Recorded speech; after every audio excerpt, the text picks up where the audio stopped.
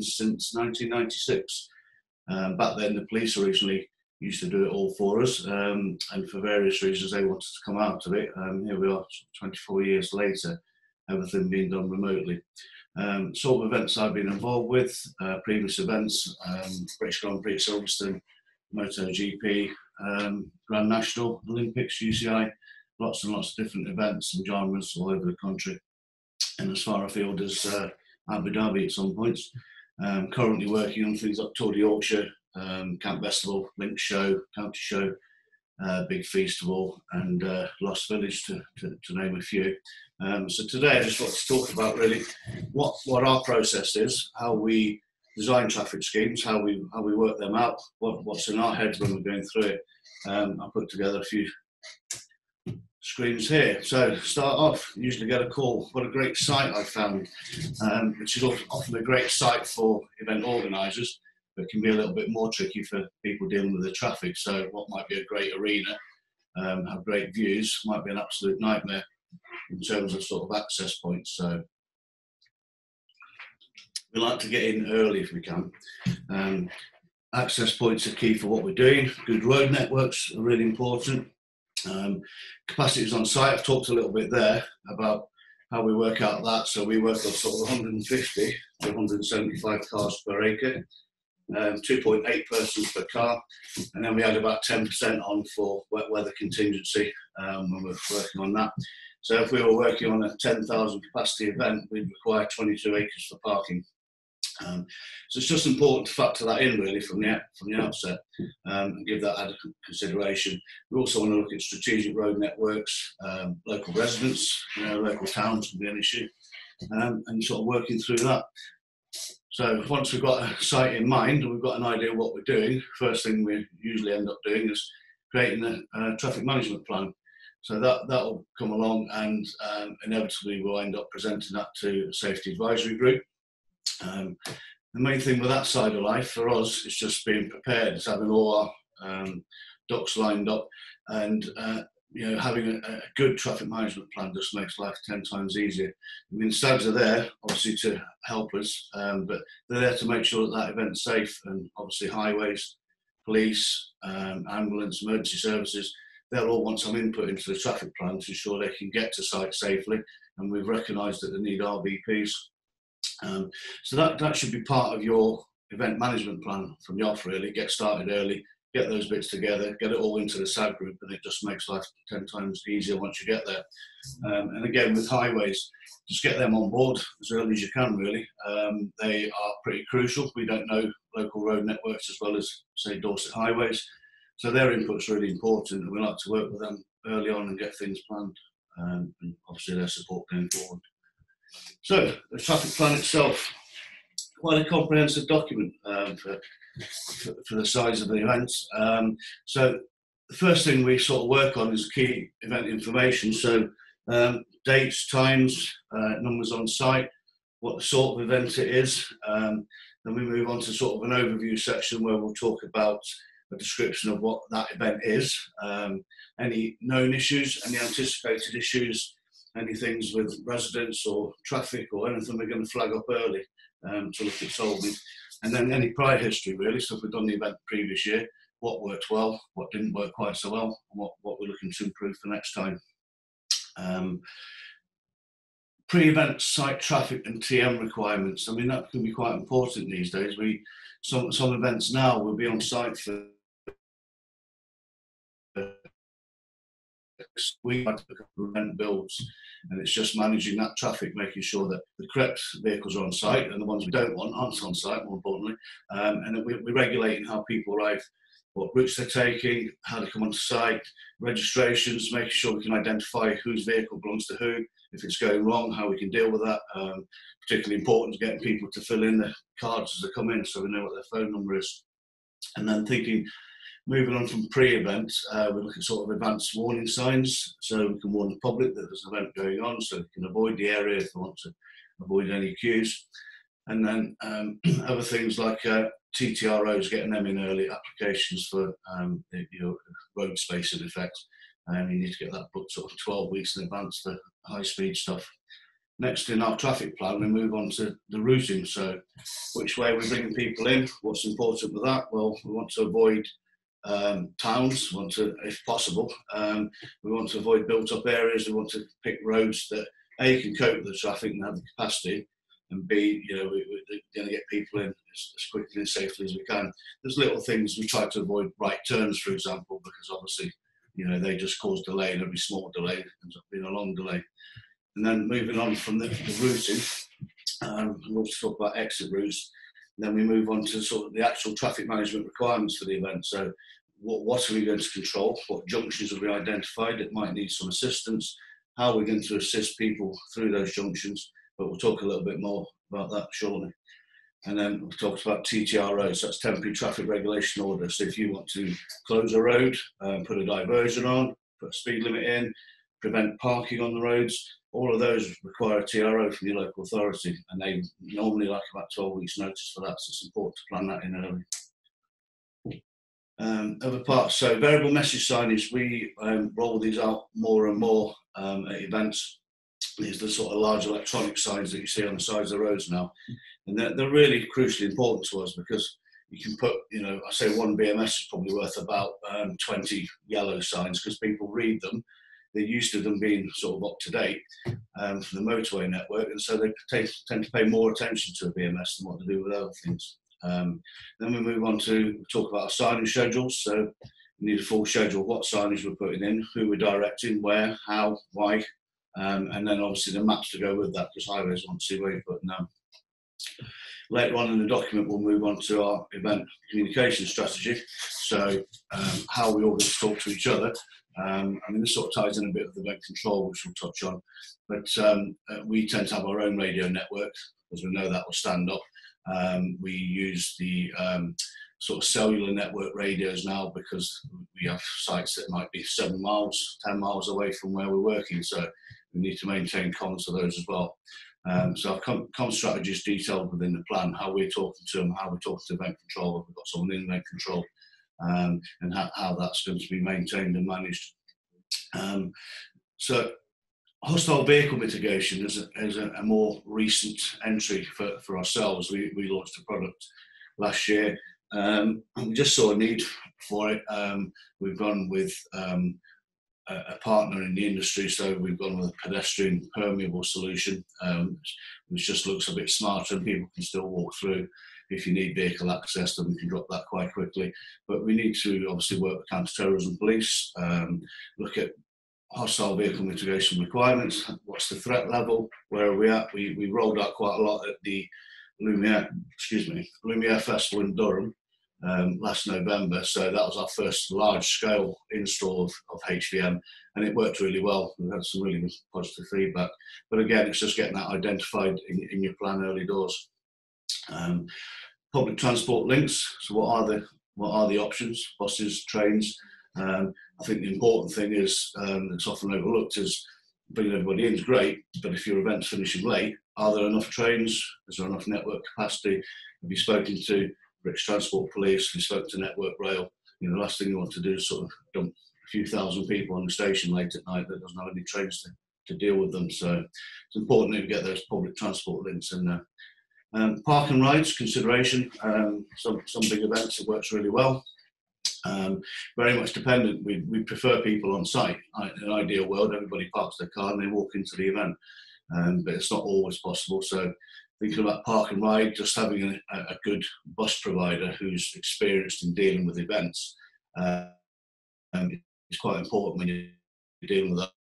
That end of night is getting everybody in. When they arrive over 4, 5, 6 hours is great, but then when everybody wants to leave, it can be difficult. We did the Oasis concerts at Heaton Park in Manchester, and the first night the park and ride buses were really, really difficult on the way out, just dealing with the numbers of people. So it's things about how far away do you put those buses, because sometimes if they're too close, they get overcrowded because people trying to force their way on. But so that's something you need to consider.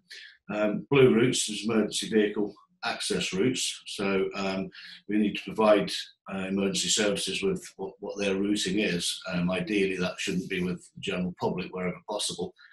We should try and find dedicated access onto site for emergency services, and that should be identified within your traffic plan.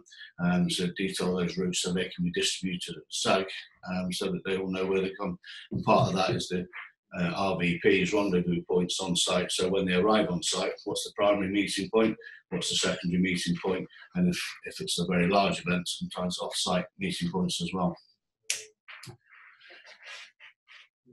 Once we sort of into the planning phase, then we sort of liaise with Highways England, as they're called now, or Scotland, Wales, or Northern Ireland, depending on where you are, and they operate the regional traffic control centres. So it's quite important that we notify Highways England of very large events that are likely to affect their network, because they will partner with you, they will help, they will even display your advance warnings on the motorway VMS if the event's big enough.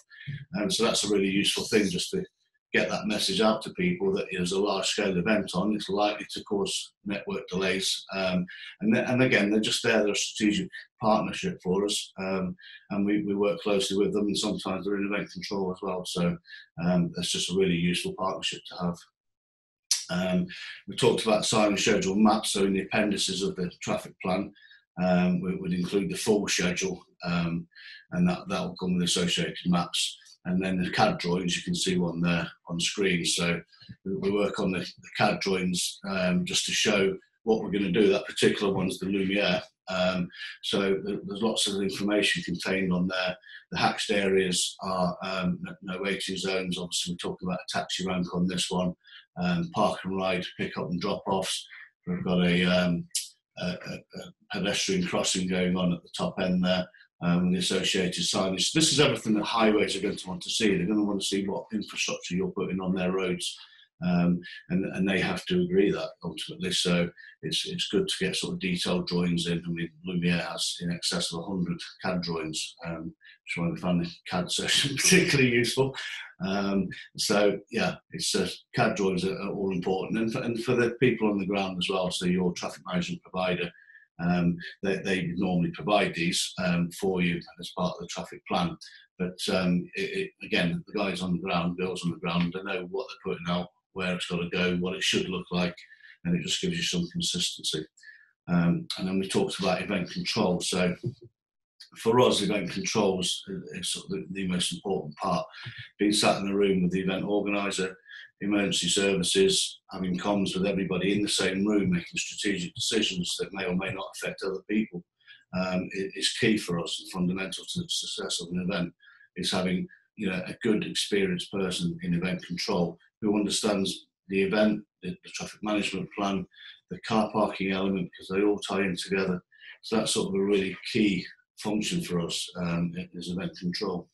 So I talked a little bit about the traffic management plan, and that's what we detail in there. Moving on, I just wanted to show really what the common methods are, what we use, what's out there, what's available. Things have changed a bit since the police did it. We've moved away from that sort of uniform presence in the road. So our first and primary form of control really is traffic signals, whether they be permanent, as in the picture there, or temporary ones that we bring along, we place out on the highway for you. One of the major concerns for the police when they did traffic control was safety, because placing people in the highway in all weather conditions is not the safest method of control. We worked with Staffordshire Police in '96 onwards, developing civilian control methods, and then we worked nationally with ACPO in the following years to make that national policy, and that's when the police sort of stood back then from events and said, well, actually, there are more effective controls. Now, I think the main benefit of the sort of signals, the recognised form of control. Everybody knows what a traffic signal means. You would hope mostly that people are going to obey what it says, but the point being is that they're safe in all weathers. Yeah, they're safe in days, safe at night. Once they're out, and everybody knows where they are. More importantly, the highways operative is not stood in the road or near the road. He's controlling those lights from a separate position. Important bit with the traffic lights is that they can only be installed and controlled by a suitably qualified operative. You can't just tip up and place some traffic lights out. You need to be duly qualified to do that as two recognised common qualifications. It's the Lantra Sector Scheme 12D or the City Guild Silent Lightning Guarding Unit 2, both of which are one-day courses. So, if you're going to place anything out on the highway, even if it's just some signs of your own, you should have done one of those courses for your own insurances. With us, when we put traffic lights out for events, it's not like roadworks. We don't just put them out and say, right, we're just going to let these run and hope for the best. They're always manually controlled at all times. So if we're not manually controlled and there's no need for them, unless it's a pedestrian crossing, then we shut the lights down. So they're either on manually controlled or we take them off in sort of off-peak periods. And then we also use temporary lights these days to facilitate pedestrian crossings, because they're quite useful because they're push button, and then they've got tactile buttons and everything for sort of less able people. But they can be on 24/7. So if you've got a festival that's running day and night, in the quieter periods, they can still operate those crossing points themselves like they would a normal pedestrian crossing. So they're quite common now as well. Stop-go boards, so that's what it says on the tin really. More dynamic control, quicker than a traffic light. The turnaround time for stop-go is fairly instant, so they're more useful when you want to do things quickly. One of the main reasons we use stop-go control is where we have got traffic turning right, because we can't avoid that situation. So the quickest and easiest way to do that is just to hold the oncoming traffic to allow them to safely turn. So again, the user should remain off the carriageway, they're on the side of the road, and then again, they must be suitably qualified. You have to have the same qualifications for that. They're quite useful for pedestrian crossings, as you can see there at Rescue Day in Crowell. They're being used, but when we're doing pedestrian crossings, obviously they're always stop, so that no one's seeing it go when people are crossing over. And the downside is that they're not suitable for use at night, and you are out and exposed to the elements while you're doing stop-go. No, this is a more recent thing. CSAS, is Community Safety Accreditation Scheme. So this has been rolled out nationally now, pretty much, by police forces around the country. And what this gives us is we have police powers to control traffic by hand, so as if a police officer was there doing it. It's very strictly regulated. The vetting levels are similar to that of a police officer, so you have to be cleaner than clean, really, because you're being granted police powers by the Chief Constable. Then the training course for that's a couple of days in total. The arm waving bit's fairly straightforward, but it's more about the law and sort of conflict resolution and dealing with people who don't want to do as you're asking them. So that's a large part of the training there. And also with those powers comes the power to require the name and address of motorists. So if somebody does fail to stop or goes through a road closure or doesn't do as you're commanding them to do, then they're liable to prosecution, the same as they would if it's a police officer. So obviously they have that level of training as well on how to deal with people. With the CSAS scheme, because as sort of indicated, you are stood in the road, so we sort of use it more as a response. It's a really useful response tool. So instead of having police on motorbikes, you can have private operators on motorbikes who can respond to things. Usually if they're going out, it's something we haven't planned. It's an unknown incident that's occurred, but an RTC or whatever's gone on, but they can get there very quickly, and they've got the power to deal with the traffic whilst we get some traffic management crews out, sort of more permanent solutions. But as I say, just a bit of care to be taken when you're risk assessing this, because there are other proven methods of control that don't put people in the road. But there are certain opportunities where it's useful, so it's worth considering as part of your overall package.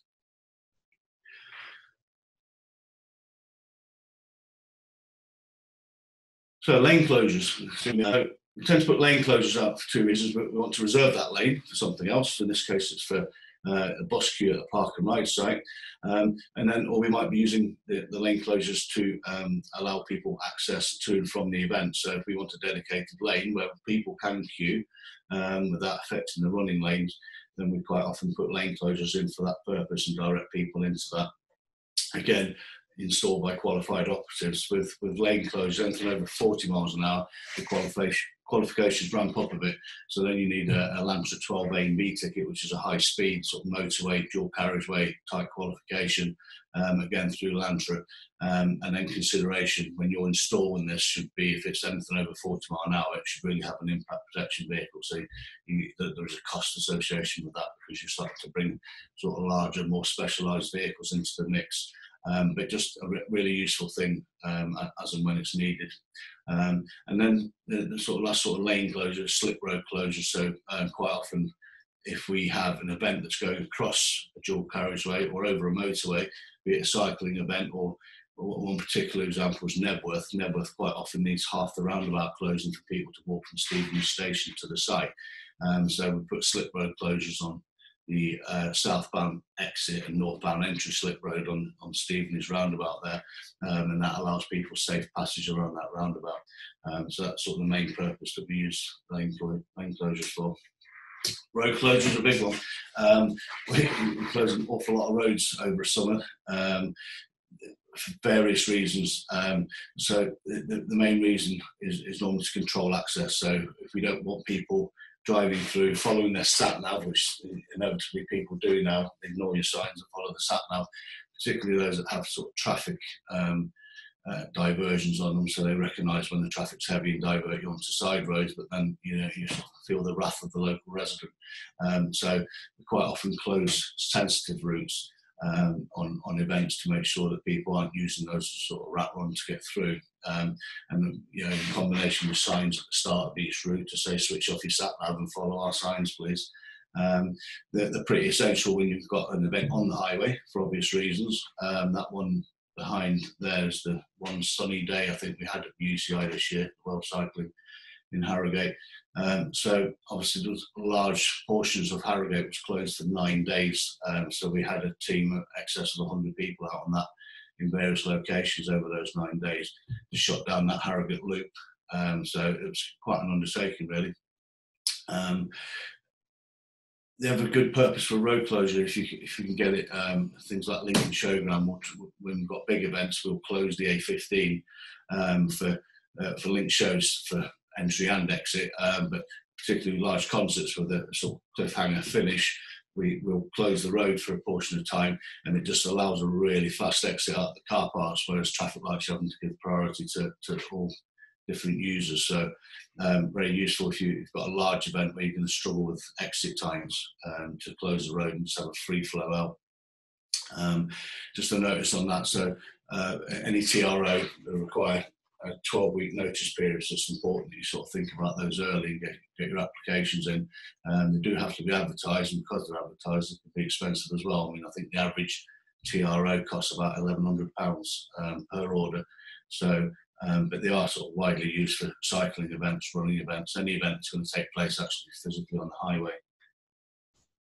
So moving on, another thing tool that we use, so speed restrictions and no stopping. So we quite often want to get speeds down. People can be a bit reckless, particularly if we've got pedestrian crossings or any areas where we're going to be putting high volumes of cars out of gates. Quite often it's just useful just to get a TRO in place to reduce that speed and just make things as safe as possible. So again, 12 weeks notice, get the applications in early, and there is a cost association with doing it. But if you get everything mothballed into one order, it's not quite so bad because you just cover the whole lot. And then no stopping orders. These are quite widely used at events for obvious reasons, particularly if we're charging for parking, to prevent people sort of fly parking in the local area. That particular one there's at Durham again for Lumiere. And it just stops people parking on people's drives, getting in the way, making a sort of general nuisance of themselves. And again, counter-terrorism. We like to know what vehicles are where, who they belong to. The order in place, and there's a car, and we'll take a keen interest in why it's there. So it's useful as a counter-terrorism measure.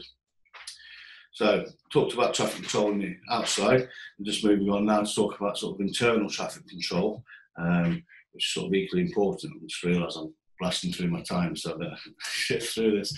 So talk about build and brake. Control of access is key to log and control who's on site. You know, it's important that the inside's right, because if you don't get it right inside, you're not getting it right outside. The delays are knock on. So a lot of events now we're doing sort of trader escorting to minimise damage to you know, stately homes and their grass, because it's very expensive to put right after. And then consider sort of internal routes, speed limits, access times, and all of those things when you're planning for your internal site. Important bit, make sure people have got the passes on and they put their phone number on there, so when you want the car moving, you can get hold of them. Never seems to happen. So very quickly to talk through car parking. So vital to success of the externals talked about. It's just make sure you have enough space. Make sure you've calculated it, put your 10% on.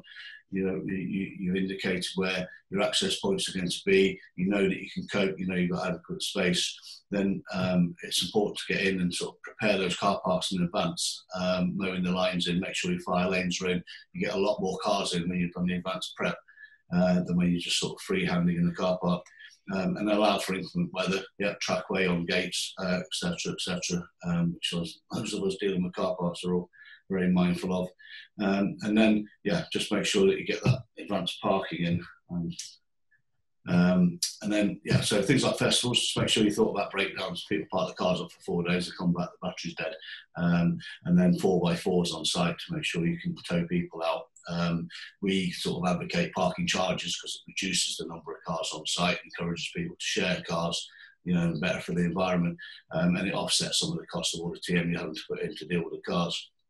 If you are charging, just make sure those pay lanes are far enough in, and then consider park and ride where it's appropriate. And then just touching on different parking zones, disabled at the front, VIP, staff areas, identify them beforehand. Make sure you're parking nearest to the entry gate where they're walking in, working back through the car park so that we're not crossover of vehicles and parking. And then talk about think about your exit strategy. How many gates? 1,100 cars an hour, remember. If you've got 10,000 cars to get out, you're going to need more than one gate, or else it's a very long wait. There. Blasted through the car park bit. Apologies, half an hour goes nowhere. I hope that was useful for everybody, and if anyone's got any questions for me. That was great, Scott. Thanks so much. Well, look, I've had a quick chat with James and Sue who are on next, and they're willing just to wait a few minutes because there are a few questions, if you don't mind. But that was really, really interesting. Thank you. I got some questions, but I'm going to put those to the side and we'll answer everyone else's questions first. So first one in was Eve Russell asked, what does your HVM look like? HVM, what's it look like? It is the crowd permeable. Let's see if I can find a picture of it real quick. And then perhaps while you're looking for that picture, Simon asked again on HVM, does your HVM have any impact upon pedestrian flows, particularly relating to emergency egress? No, because if I could just find that picture, it'd probably make it a little bit more sense. Give me 2 seconds.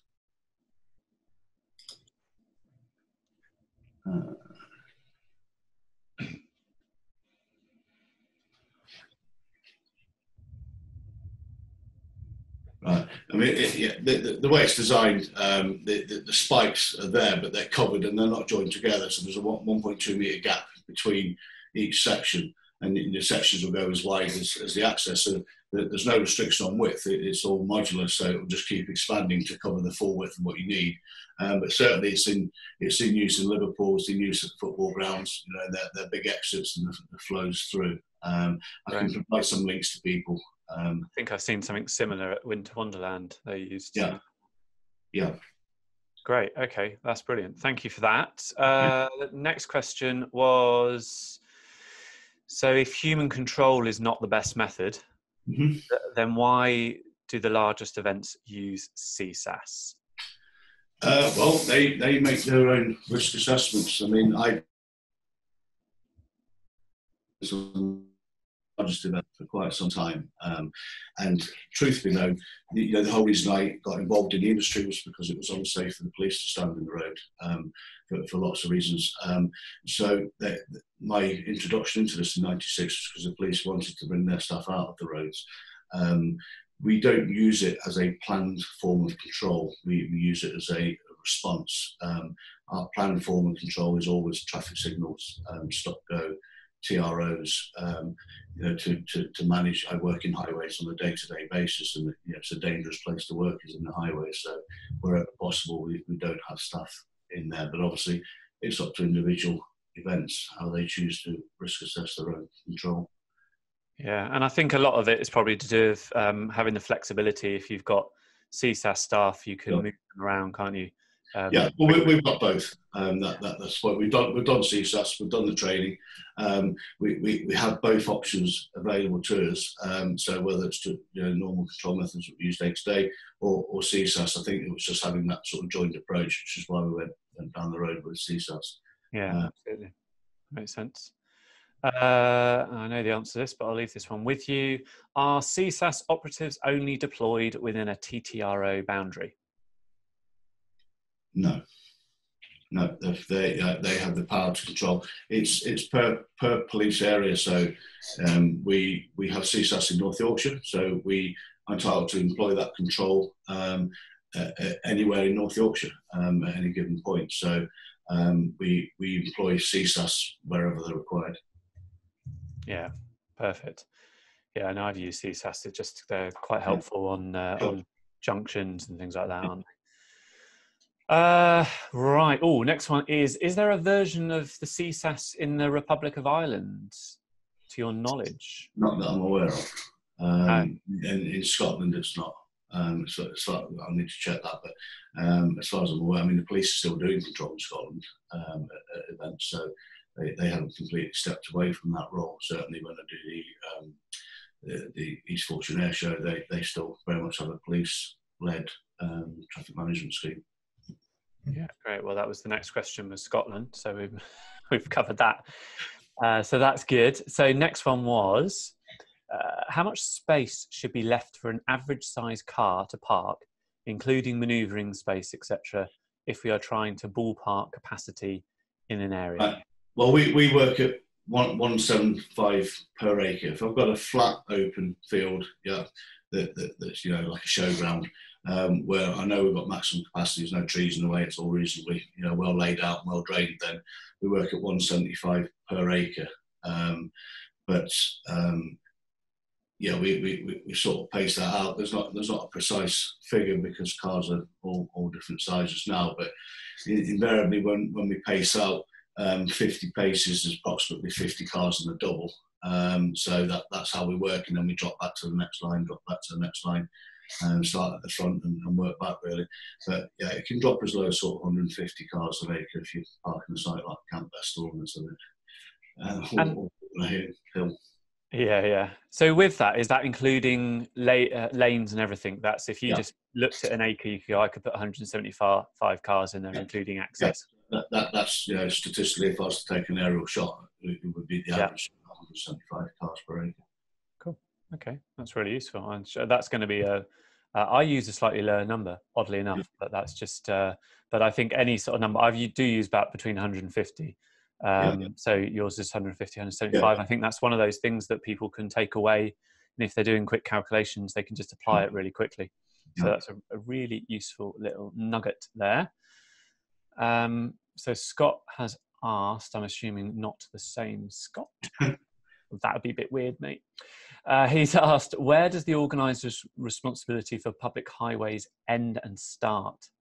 What should an organiser consider? For example, from access, egress, right up to local roadworks. Also, there's lots of questions here. So answer that first bit. Yeah.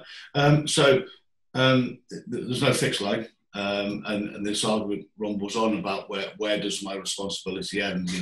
It ends at a point where it's a judgment call. It depends on the sort of event and type of event, where it is. It's in the city centre. If it is in the city centre, once people are sort of bussed away from site and they're within the realms of, I'd say, until such point as people can get on a bus or a train or a taxi or whatever's available to them. But there's certainly a duty of care, and it varies so much by event and by site, and you just have to sort of make that judgment call on the day. But there's certainly been a lot of debate at certain events about where the expense really of traffic management should end. And I think from my experience in terms of understanding what local roadworks is going on, that's done with streetworks, isn't it? It is Streetworks registered. So if you go onto roadworks.org, you can see on there all the planned works. Most highways authorities are signed up to it now. So we've put our planning applications in for our events in January for strategic road network, because we want to book that road space early, so there's no conflict between our works, because once we book the road space, it's not available to anybody else. So you just want to, especially Highways England, get those in as early as you can, because you know that road space gets booked up with works and other events and signs. So the earlier you can get it in, and make sure you've got no conflict between them. Great. And then the last question from Scott was, who would be responsible for local parking restrictions, the organiser or the local authority highways unit? Okay, so the responsibility would normally lie with the local authority, the enforcement. The signage and the cones and the putting in of the traffic regulation order would normally lie with us. So we'd apply for the order. So we put the no waiting cones out, put tow-away zone signs on entry and exit at strategic points. But ultimately it's down to the local authority to enforce that. And as we all know, budget constraints, it's rarely done. Police can enforce it if they're causing an obstruction, as they would on any given day. They'd call their rotor garage out and remove the vehicle. But they wouldn't ordinarily enforce it at events, down to local authority, because they're granting the order. So, you know, at best, they'll probably get a parking ticket. All right, look, 3 more questions we'll whip through really quickly, and then we better get on to the next session. But Alan Fitzpatrick was just asking, are you using drones for real-time monitoring of traffic these days? Well, we can. I bought a drone. We've done the training. Try finding a site you can fly it at, because by its very nature, events are no drone areas as a rule of thumb. There are exceptions. I'd like to use it a lot more, but again, it's restrictions at events. You just can't fly them because of the numbers of people. So the drone laws have changed, or will be changing beginning of July. So there are, and what part of that will be, in fact, is allowing some new drones that will be regulated, because they'll have different controls and will actually be able to get much closer to large assemblies of people and structures and things. But you can learn a little bit more about that. There's a great company called UAV Hub, which has got all that information. Definitely worth a look at that. So quickly then, so Northern Ireland, is there a CSAS for Northern Ireland? Do you know? Is that not I'm aware of? I've been out to Belfast quite recently on event planning for the last 2 years actually, and it's never come up in any of our conversations. So as far as I'm aware, CSAS, but don't quote me on that. I'd have to double check. But certainly it hasn't been mentioned as part of our plans for that particular event. No, interesting. So last question. How do you estimate the impact of wet weather on greenfield sites, particularly on vehicle exit times? Yeah, just knowledge and experience more than anything else. We allow that 10% margin. We obviously talk to event organisers and like yourselves when we're planning this, make sure that there's adequate trackway, and if you know that they've got the provision, if it's not on site, that they can get it in if it's needed. Trackway, as we all know, costs an absolute fortune. So you know, people tend to try and leave it as late as possible to really know what the weather's going to be. But again, it gets booked up, so it's just making sure that people are planned in. Effect on exit times, it depends how muddy it is. With a lot of events, they come in, they park up, and then they don't move again for 4 days. So the least trafficked areas are where they're parked, so that's not too bad. It tends to be gates, roadways, but we can move roadways around in a field because they're just mown in, so it's quite easy to flip a roadway and sort of be quite dynamic. But no doubt about it, probably the worst event I've ever been involved with in terms of wet weather was the festival.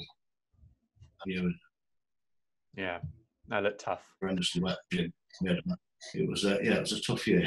Yeah, I bet. All right, well, look, we better go and get on with the next one. Thanks so much. That was really, that was absolutely brilliant. There's one more question in Q&A if you just want to hop on that after you've closed down. If you want to stop your sharing, and then I can do the intro, and if we mute you and turn your video off. But thanks so much, Scott. That was brilliant. We'll catch up soon, buddy. Thank you. Awesome. Thanks very much.